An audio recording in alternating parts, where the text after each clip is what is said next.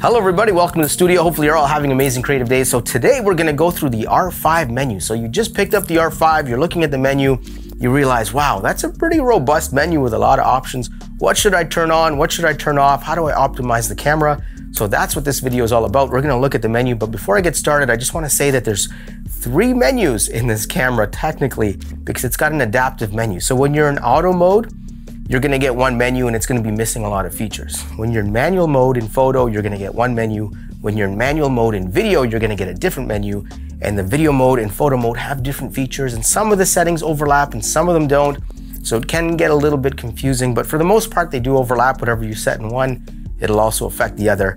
But if you're missing settings, it's most likely because you're in auto mode and those settings are just grayed out or blacked out completely and you can't even see them, all right? So with that being said, let's jump into the video and look at some settings for the R5. Okay, so first thing you gotta do is put in your copyright information, and trust me, this is a lifesaver. Go to your yellow tab, page 6, go down to copyright information, author's name, put in your author's name, and then copyright details, put in your copyright details, web page name, whatever, it doesn't matter, but something that connects it to you so that if, let's say you have a photo out there and someone steals the photo and says, I shot this photo, it's mine, not yours, you can say, well, check the EXIF data, and if the EXIF data is there, then obviously you know who shot the photo, and if they remove the EXIF data, you have the original with the EXIF data, so there you go, right? So first thing you gotta do, put in the copyright informations. All right, now we're going to yellow tab, page 4, scroll down to where it says shutter down and select close. You can have your shutter stay open when you turn off the camera, or you can set it so your shutter closes when you turn off the camera. Now, there's drawbacks and benefits. The drawback is don't touch your shutter. If there's dust on it, use a little blower, blow a little dust off, but don't touch the shutter. Don't poke your finger in there. Don't put a cloth in there. Don't spit in there. You can so easily damage the shutter, so be very careful. Now, the benefit is, let's say you're shooting at an event or a wedding hall. Wedding halls are notoriously dusty and dirty, and you gotta change lenses, and then you change lenses, and of course, the sensor's negatively charged, so dust just wants to stick to it, and you get dust on your sensor. You get home, you look at your photos, you're like, no, I got dust spots, and that's the worst thing ever. So I like to keep my my shutter down. I think it's an absolutely awesome feature. I really don't wanna buy cameras in the future that don't have this feature, because I've had the R5 since day one, since it came out, and I've had to remove dust one time off the sensor. So yes, that is awesome. Make sure you turn that on, but be careful, don't touch your shutter. All right, so if you're updating to an R5 from a 5D camera or a DSLR camera, mirrorless is great because you have autofocus tracking, which those DSLRs didn't have. I mean, some did, but it was in the technology was in its infancy stage. Now you can get like eye tracking, bird tracking, car tracking. You can track animal eyes. So anyway, what we got to do, or first thing I want to mention here is that there's 2 menus within, or 3 menus almost within the Canon system here. You have your menu for photo mode, you have your menu for video mode, and they're both different. And if you change settings in photo mode, but you have opposite settings in video mode, when you go to video mode, those settings might be different. So just something to pay attention to. So right now we're in photo mode, and we're going to go to subject to detect. Now, if you shoot people, set it to people. If you want animals, set it to animals. If you want vehicles, set it to vehicles. And if you turn it off, the camera will just use its own judgment to decide what it wants to focus on. It'll probably prioritize human faces, but if there's no human faces, it'll jump to an animal or something like that. But you never know. You could be recording yourself and it's, you know, focusing on a pigeon in the background. You don't know. So I shoot people, so I keep it on people. Now, if we go over a little bit here to page 3, you have these different cases, case 1, 2, 3, 4. So depending on what you shoot, you can change the case here to optimize your autofocus for you. And you can customize it as well if you want. In case 4, you can customize the sensitivity and whatnot. But now if we jump over to video mode, all right, so now we're in autofocus page 3 in movie mode on the camera, and you can see it's a little bit different here. So rather than having those cases, we have a bunch of different settings. So first setting I want to show you is movie servo AF tracking sensitivity. So depending on how sensitive you want the autofocus to be, you can switch it around. If you're shooting, let's say sports, where there's people jumping around and you're jumping between tracked objects, you want to keep it on responsive. But I like to keep it on locked on because once it's locked onto something, I want it to stick. And if I touch the back of the screen and tell the camera to focus on something else, then it'll focus on something else. So I want to have complete control over that. I keep it on locked on. And the other one, switching track subjects. And here we have stick to initial priority, on subject, switch subject. So I like to keep it on initial priority. So whatever I click on first, that's what it's going to stay on. So those are two settings there in video mode. All right, so one setting I urge you to turn on if you shoot photo or video, you shoot RAW or JPEG, definitely turn this on. Go to Red tab, page 2, highlight tone priority. Now click on that. It says, I have mine set to D+. You can turn it off. You can have D+, D+2. I'll let you know what D+2 does. There's certain situations where that's super handy, but I usually keep mine on D+. So what is it and what does it do? Now, when you turn it on, it'll tell the camera to preserve the details in the highlights. So it'll prevent you from blowing out. Not 100% prevent you from blowing out, you still can, but it'll try and preserve as much detail as possible in the highlights so it doesn't blow out. Now, situations where this comes in handy, let's say you're shooting a sunset, sun's super bright, everything around it might be a little dark, you want highlight tone priority on. Most important place for me is when I shoot weddings. Bride is in a white dress, groom is in a black tux. Of course, super high contrast, you're shooting outside in natural light. You don't want to blow out the dress and then all the details are gone because the details in the dress are important, right? So you want to turn on highlight tone priority. Now, the drawback to shooting highlight tone priority is the fact that you can't shoot at ISO lower than 200. So ISO 150 are off the table. That's just the drawback of it, but that's not really a big deal because the R5 shoots great. Even at ISO 800, you get really clean images. Now, the one thing, if you are shooting in contrasty situations, Canon sensors are different from Sony sensors and Nikon and Fuji and Lumix and all those other sensors. Canon makes their own sensors, and Canon sensors you have to expose for the highlights and let the shadows stay dark, right? So turn on highlight tone priority, expose for the highlights, make sure the highlights are properly exposed, and then you can recover all the shadows in post. That's how you shoot with a Canon camera. Video about it there. Definitely check that out if you don't know that already. So that is highlight tone priority. It affects RAWs, it affects JPEGs, and it affects video. So bonus, bonus, bonus. And the other thing I'll mention here is above highlight tone priority, we have something called highlight auto lighting optimizer. And the thing is, you can't have auto lighting optimizer and highlight tone priority on at the same time. They can't both be on at the same time. Auto lighting optimizer only affects JPEG, so it's useless. I would definitely switch on highlight tone priority. But if highlight tone priority is grayed out, it's probably because you have auto lighting optimizer on or you have HDR mode on. So make sure all those settings are off and then turn on highlight tone priority. Okay, so exposure simulation. Go to Red tab, page 7, go down. Now, this isn't a setting you have to turn on or off, but this is a setting you have to be aware of because I've seen so many new photographers come into studios and they set up their cameras, they take their shot, they're like, I don't understand why it's so overexposed and I can't see anything out of my EVF. And blah. So basically, this is what it does. Modern mirrorless cameras are different from DSLRs. DSLRs, you're looking through the viewfinder, through a prism, out the front of the lens, right? There's a mirror and that whole contraption. Mirrorless doesn't have that, obviously. And what happens is the light comes in through the lens into the sensor. The sensor feeds that image to an LCD panel, the EVF, and you're looking at a picture of it. So when you have exposure simulation enabled, what you're seeing is exactly what the lens is seeing. So if you adjust your aperture or shutter speed ISO and you make your image too bright or too dark, you will see that right away, which is the benefit of shooting mirrorless. Now, if you're shooting in a studio environment, you're in a studio, you have your lights set up, so on and so forth. When the lights fire, they expose the shot. So in the studio, when you have your ISO set to 200 and your aperture set to f9, it's going to create a dark image because you're indoors in a studio, f9, not a lot of light. Your EVF is going to show like completely dark and you're going to be like, I don't understand what's going on. So what you have to do is disable exposure simulation. Then the camera is just going to give you a generic exposure of whatever you're looking at. And then when you fire your exposure, boom, camera takes the shot. Then you can preview your shot on the back of the screen.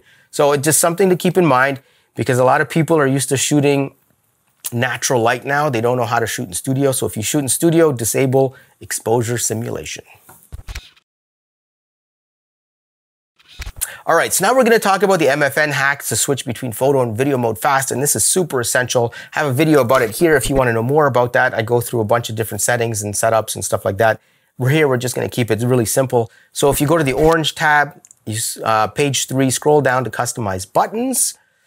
you go down to the MFN button and then switch it to this icon here that says Stills Movie Switching. So when you hit the MFN, you'll switch from movie mode to stills mode. And if you're in stills mode, you'll switch to movie mode.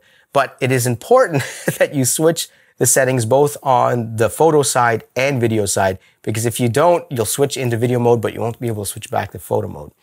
And the benefit to this is if you're a hybrid shooter, you can switch photo and video mode faster without having to hit the mode button, then the info button. So let's say you're shooting birds and you see a bird and you take your photos and you want to get some video now, you just hit the MFN button, boom, and you're ready to go. So that is a brilliant hack. And like I said, I have a video about that, link down below in the description. Definitely watch that because I'll give you some more info about that whole process.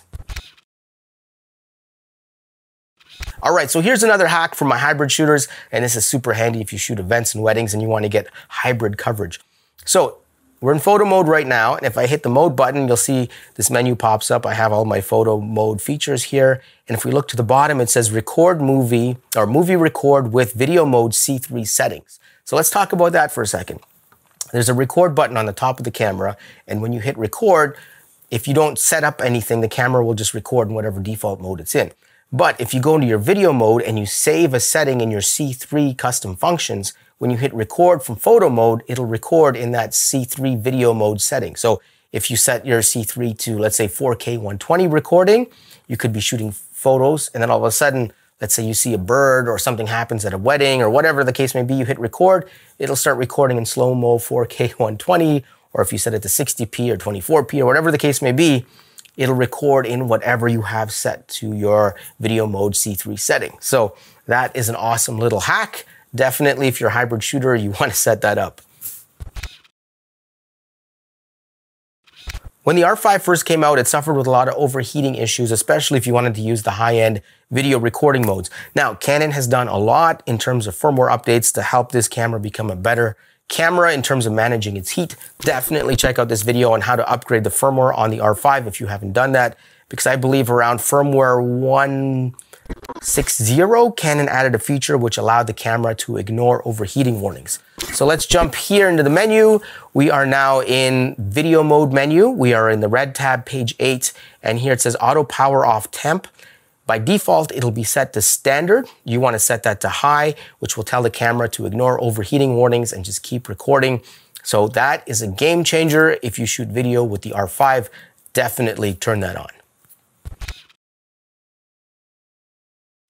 A really cool thing in the Canon menu is it allows you to set your ISO speed range. So obviously you have your whole ISO range, but you can tell the camera only use ISO between this point and this point. And you can also tell the camera to do that in auto mode or manual mode, which is really cool. So here we go, ISO speed range, and this is for manual mode. I have the camera set to use a speed between ISO 50 and 12,800.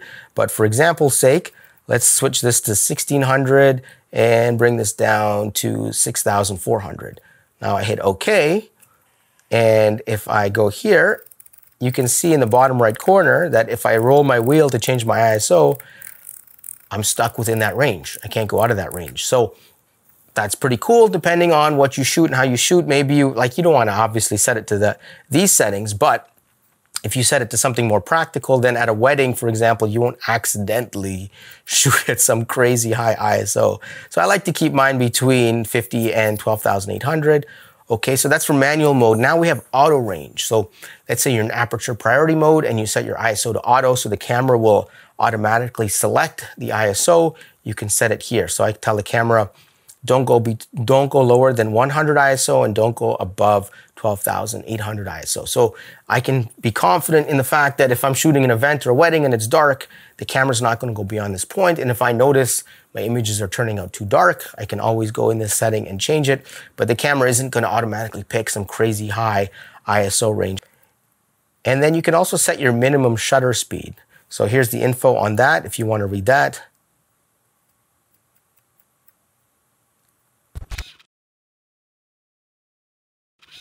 All right, so now we're in the orange tab, page 2, and we're going to go to shutter speed range. And this is the same thing we just talked about, except with shutter speed. So you can set your minimum shutter speed and your maximum shutter speed. So let's say you're shooting an event, right? You're shooting a wedding, you're shooting with an 85 and 35, 85, okay, 1/60th. So you don't want a shutter speed lower than 250 or 1/25 of a second, right?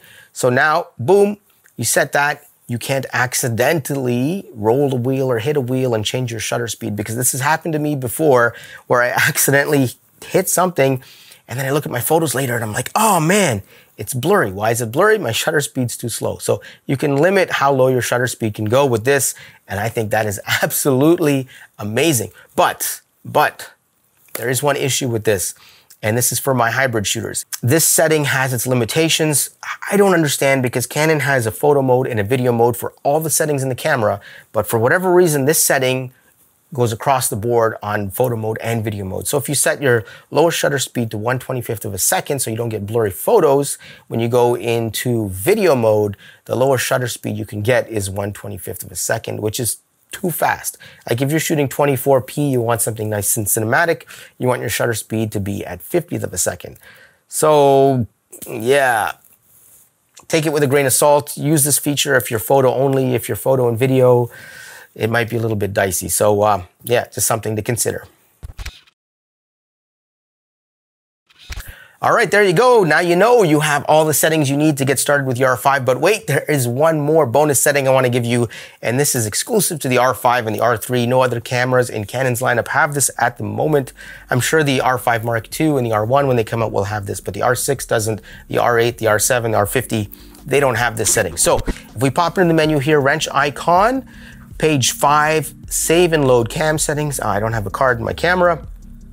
But basically what you can do, I have a video about it here if you want to check out the video and watch all the details. But basically what you can do is you can save all the settings that you just created on your camera onto a memory card, and then you can load them back up onto your camera. But the cool thing is you can have settings for weddings, you can have settings for studio shoots, you can have settings for slow-mo video shoots, you can have settings for outdoor photo shoots, and you can save all these multiple settings on one card.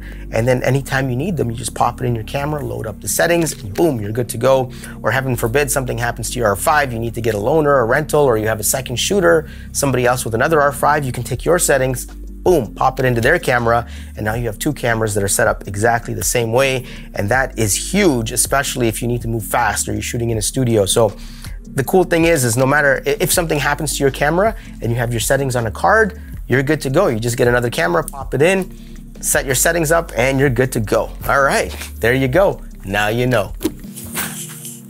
All right, this video is over, and if you want more settings on optimizing your camera for photographers, check out that video right there. And yeah, I'll see you guys in the next video. Peace out. Thanks for watching. Enjoy your R5s.